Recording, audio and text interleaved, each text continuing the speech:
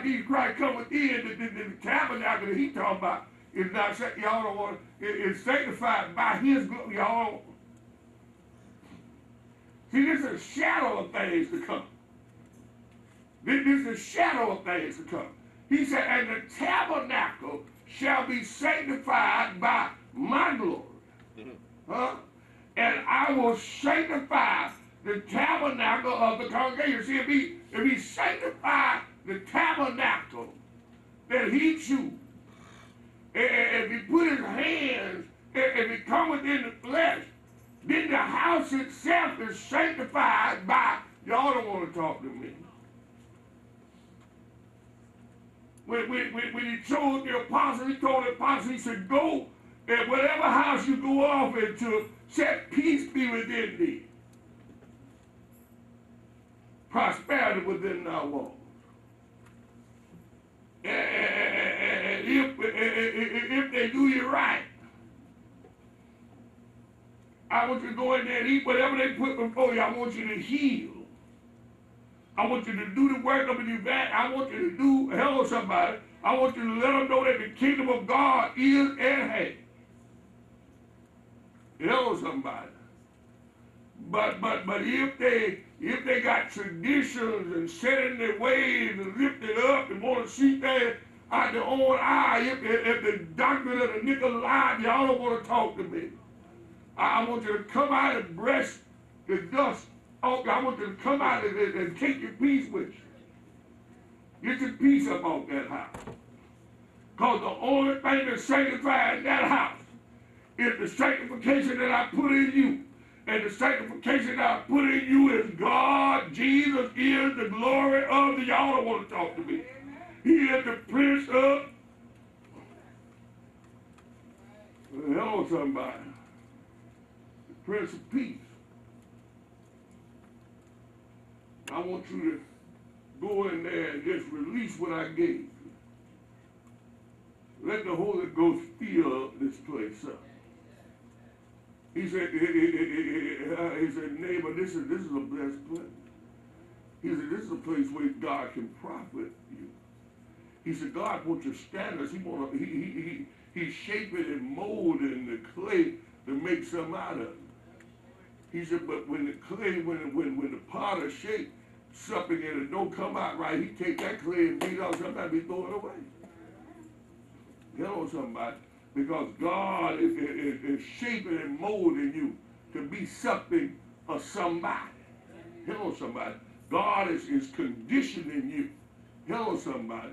God is putting you together. Amen. And when God can't put you together, when God can't shape and mold you, don't let God keep on at you, because God will throw you away. Because you think you all of that. See, when God adds you onto the body, God bless you in whatever area, whether it's financially, whether it's faithfulness, or whatever. That's the spirit of wisdom that God put on an individual. But that spirit that's on you, that's prospering you, belong to God. See, y'all don't want to talk to me. Whatever God gave you to profit you, belong to God. And God giveth. The Bible, Job said, the Lord giveth and the Lord taketh. Blessed be the name of. But see, it's for his purpose. We are called according to his, but y'all don't want to talk to me. See, if you get drunk, you'll get confused and you'll think it's all about y'all don't want to talk about it. You know somebody. He said, if there's any good done, God done it. If there's any evil done, God done it. See, God, he all and in all now. You know somebody. He said that they can all run to, like they run to the body, they can run to the church. They can come to this place, come there. He said, but I'm sanctified to play. He said, all that come in, he said, the sanctification on the place. He said, if I come in and sanctify you, if I raise you and resurrect you, then the place is going to be resurrected. Oh, y'all don't want to talk to me. He said, if I am the resurrection, then the place going to be resurrection. He said, ain't going to be no, I'm resurrection, and you Joe Bob. He said, I done renamed you. I do you. They might call you Otha, but I call you resurrection. Hello, somebody. They might call you lost, but I call you redeemed. Y'all don't want to talk to me. They might say you're nobody, but you're mine. Hello, somebody. See, not only am I being there, see, being there is just part of. See, hello, somebody. Being there is just part of. See, because once you understand that I am an heir of God, y'all don't want to talk to me, and a joint heir of Christ, y'all don't want to talk to me. See, as a man thinketh, so is he. If you don't think it out good enough, if you don't know who you are, hello, somebody, if you don't know that you're an heir, hello, somebody, if you don't know you're a joint heir, and if you're a joint heir, ain't no need of fighting with the brethren. You either a fellow, yoke fellow, and trying to be a blessing, or you come to bring confrontation and confusion, and you come to the right place to bring it. Because our God never loses a battle. You know somebody. I mean, God want to bless you. And has been blessing you. Amen. But he said, he that trouble his own house shall inherit the wind. I'm not trying to lose my bed. I'm not trying to lose my plate. I'm not trying to. See, because I know God feed me better than feed it. Y'all don't want to talk to me. See, I've been out there before. I know what's out there. I've had a chance to check it out. I heard the song that said, I've been young and I'm old, yet have I not seen the righteous forsaken, nor a seed begging bread. See, God put bread on the table, clothes on your back, shoes on your back. Folks walk around hating you, believing you rich. I mean, if they see you rich, I don't see why you don't. Mad with me because I'm rich, I am. That's what you want me to go on speaking. You can prophesy that. What you say? You know somebody, amen. And I receive it, I ain't knocking. You know somebody, amen, I ain't knocking. You know somebody, amen. You might be a little drunk with the wine, but you still feel with the Spirit. I know this him. Don't speak it. You know somebody, amen. Every warrior go out there and get wounded. Have to come and spend time in the emergency room, in the hospital or whatever, but I ain't gonna do nothing but get stronger. When I get next time, I know to do an uppercut instead of right. Y'all don't want to talk to me. I might be wrestling with something, but it ain't overtook me now. I just wrestling with it.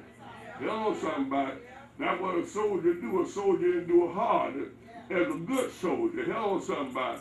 But I still know who put food on the table, clothes my back. See, if the devil gets you to rise it up against the anointed and against the prophet, you messed up for real.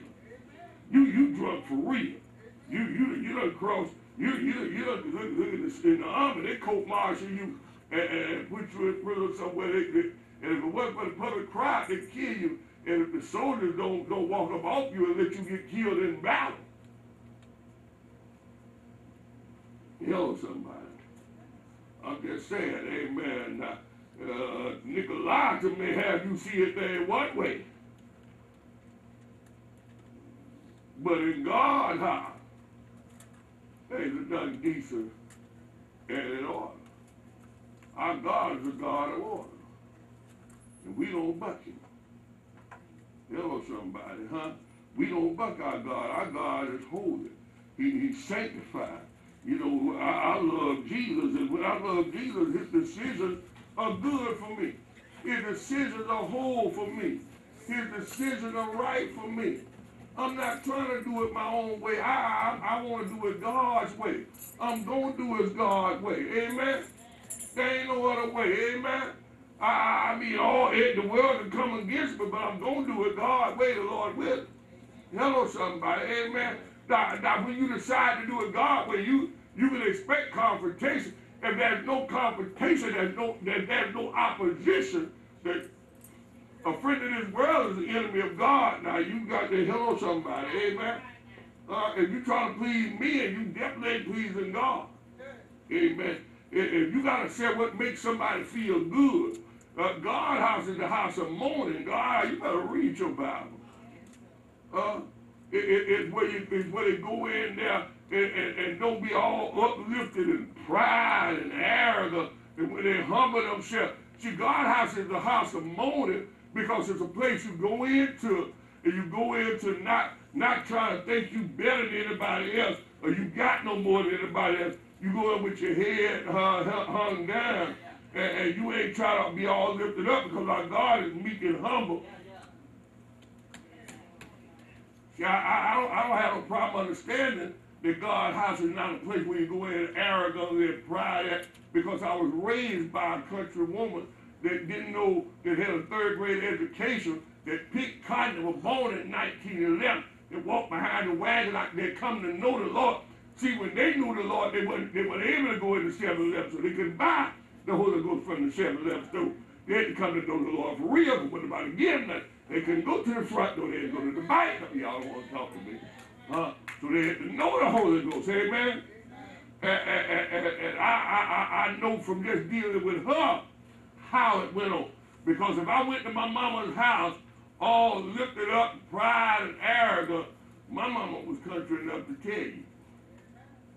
And then if I went there with my head dropped down, she'd say, "What's wrong?" You know the drill. Nothing. "Oh yeah, something's wrong. You hungry?" "No, ma'am. Go and sit at the table and fix something." "Might well to stop by. Sit down. You want some of this good food? I know that house where you stay at, that woman you married over there, she can't do it like this here. You know it, I know it. Your hair fat. You blow it up, you ain't hello somebody, She'll set a plate there and you go to eat, what's wrong? I just trying to fill them bags up. What you need? I just need a few dollars to get me through this later on now.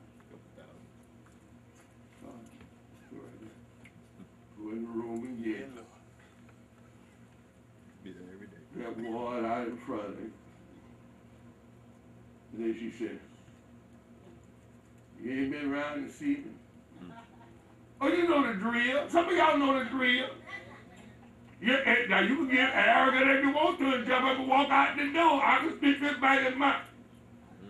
And do. And y'all was raised by a country woman.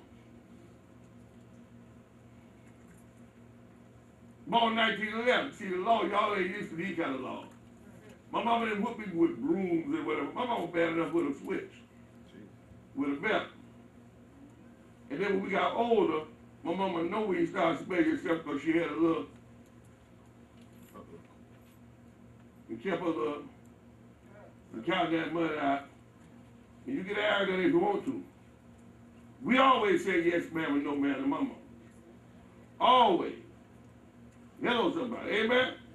That was just respect. But y'all don't want to talk to me. Hello, somebody. And we knew how to talk. What are you talking about your mama for? And it's the church. If I went in my mama's house, humble down, looking like I need something, she would go ask me. If you come in God's house all lifted up pride, you got everything. Now, if you come in here,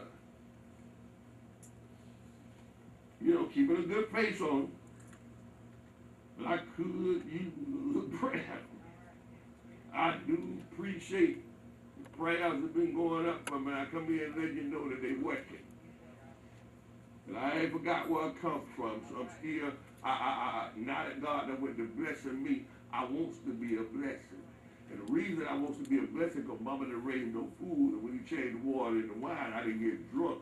I know where my blessing came from. If I know if I was down and didn't have nothing, and now I got a little something, if I start putting a little something in, there'll be a little something else for me. But if I get lifted up and I'm too proud and can't break off, but then I won't get.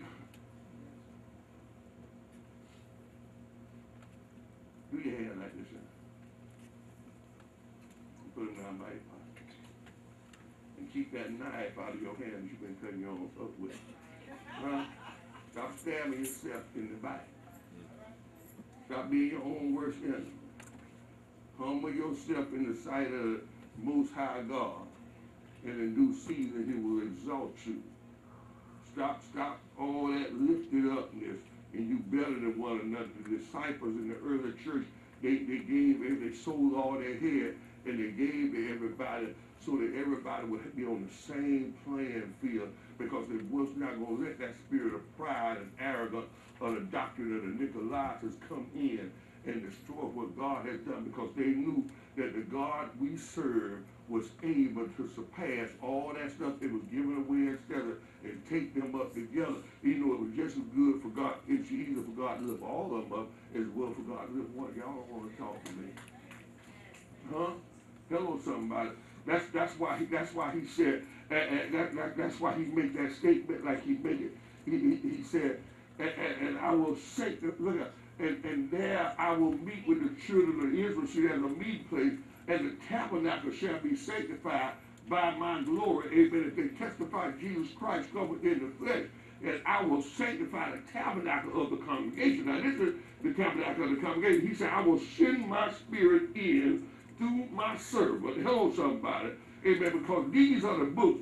These are the places in Exodus where he's fixing he's already built the tabernacle. He's fixed the curtain. He's fixing Aaron's robe. He's fixing Aaron's son's robe. He's making things right for the priest. He put the mitzvah on his head. He has put the holiness of the Lord engraved up on, hello somebody, up on the mitzvah or the crown that's on his head. And pomegranates and veils around the hem where the woman touched the hem of his garment, so that when he come in, listen to this here.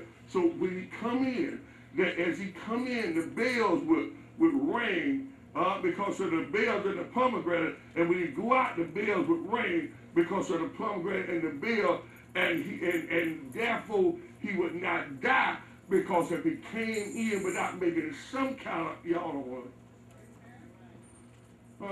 After all, the angels cried, holy, holy, holy. You won't sit around there like you have been sucking on a lemon, and God, but y'all don't want to talk to me. Hello, somebody. The priest, the high priest, he had to come in when he walked and made a noise. It rung a bell. That would tell y'all don't want to hello, somebody. And he said, let the redeemed of the Lord say so. There was a noise to be made. Hello, somebody.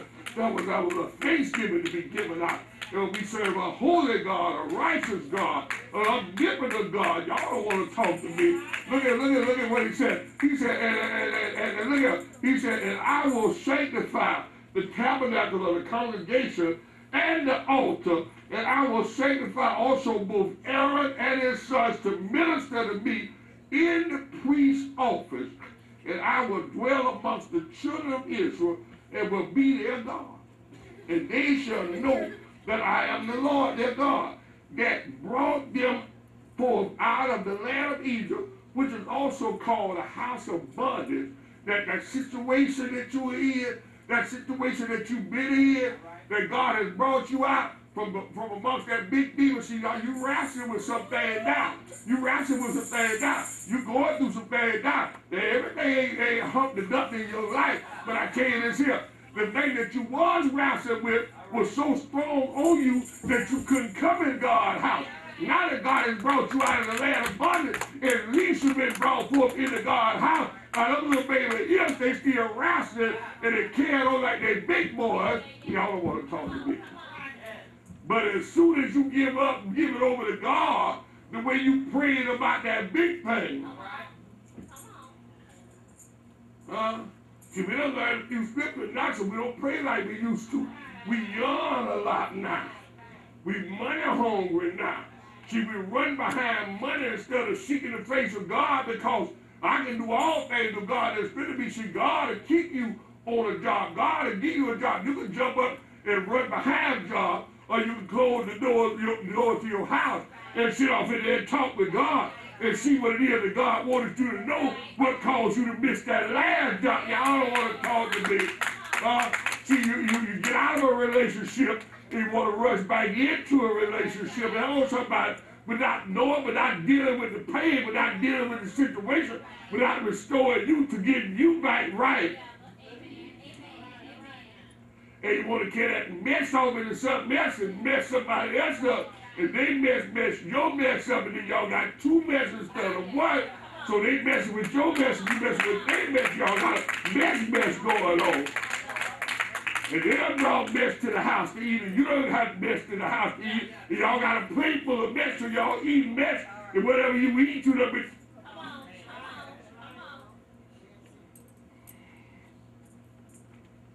We done sat down. We done sought God. And God done worked it out. God done worked it out. And all that, God, you know how they do me. You know how they talk about me.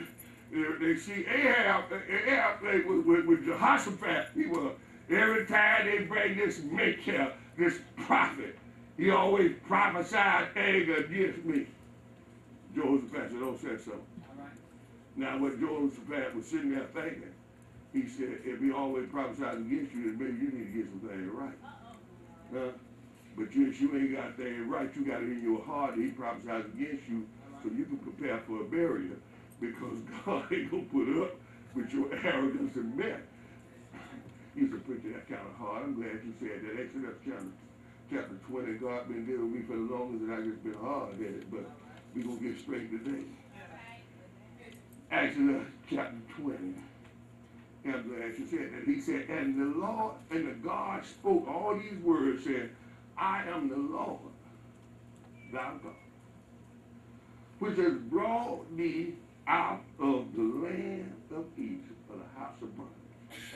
Out of the, wait a minute, you ain't got to talk with God, God talk with yourself. Okay, let me slow down there. I am the Lord thy God, which has brought thee out of the land of Egypt, out of the house of bondage.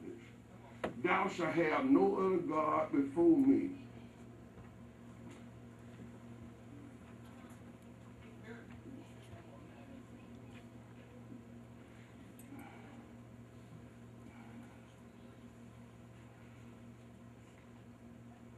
This note is legal chilling.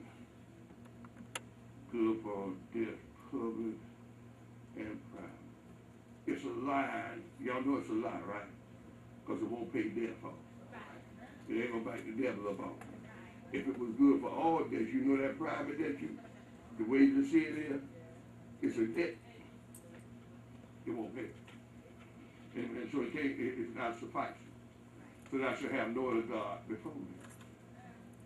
Look at. Thou shalt not make unto thee any graven image or any likeness of anything that is in the heaven above, or that is in the earth beneath, or that is in the waters under the water. Now, well, we got a picture of Jesus. We got I ain't going there. He said anything in him, in it, y'all do it the way you want to do it. Y'all want to fight if I said that. But y'all know better. Tell somebody, because God, that does not represent God. Amen. God is light. And in him there's no darkness. And anybody that has not seen the light have not seen the Lord. And how somebody will tell you about something they've not seen? Thou shalt not bow thyself down. Thou shalt not bow down thyself to them. If you bow down to them, if you bow down to the credit card, if you bow down to the money, if you bow, not serve them, the bar is serving them. For I, the Lord thy God, am a jealous God,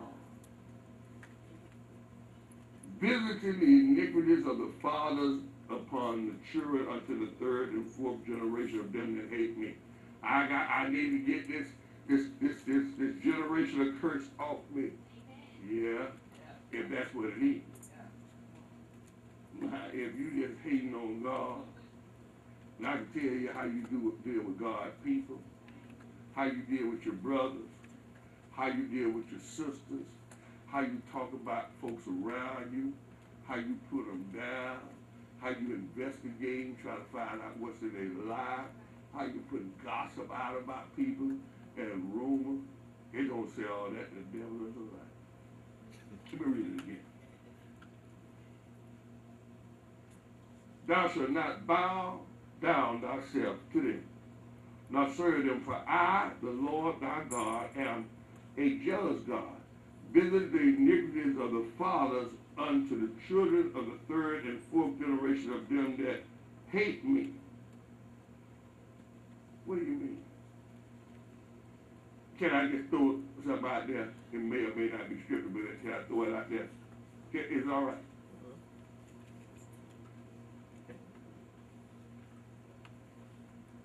He that said that he loved God but hated his brother is a lie.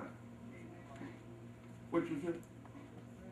I said he that hated his brother and said he loved God is a lie. He that blesses God out of his mouth and curses his brother out the same mouth is a corrupt fountain. Is double-minded. Hello, somebody. Hello, somebody. Amen. See, my God said, I will have mercy and not sacrifice. Amen. See, we quick to spread rumors and lies and in the winter when God said for us to come and sit down in the church until we receive power. Once we receive power to carry the gospel, y'all start carrying gossip.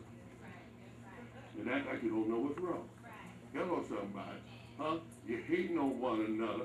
Look at the only reason that somebody tell you something about the preacher, the deacon, the members, your sisters and your brothers is because they don't care for you. Hello, my name is Apostle Otha, Lockett, pastor of Resurrection Temple House of Prayer. I want to break into our service just to give you an opportunity to get your life right with God. The Bible says if you will confess out of your mouth the Lord Jesus and believe in your heart that God raised him from the dead, thou shalt be saved. Whosoever call upon the name of the Lord shall be saved. I'd like to give you an opportunity right now to join me in prayer. And if you'll pray this prayer from the depths of your heart, sincerely, believing and trusting in the Lord, I know everything will work out for you. Let us pray this prayer. Let us say, Father, in the name of Jesus, I confess out of my own mouth, of my own free will, that I'm a sinner. And I ask you, Holy Father, to have mercy upon me. Forgive me, a sinner. Father, I believe that Jesus Christ is the Son of God and that he was crucified, dead, and buried for the forgiveness of my sin. I believe that on the third day, God raised him from the dead. He ascended into heaven, sat on the right-hand side of God the Father. And with this, he shall come to judge the quick and the dead. Father God, in the name of Jesus, I ask you to come into my heart and live. Come into my life and live. Lord, come into my home and live. Lord, I know by praying this prayer, by trusting and believing in you, they're going to talk about me. They talked about you. But even so, Lord Jesus, come. In the name of Jesus, let it so be. Amen.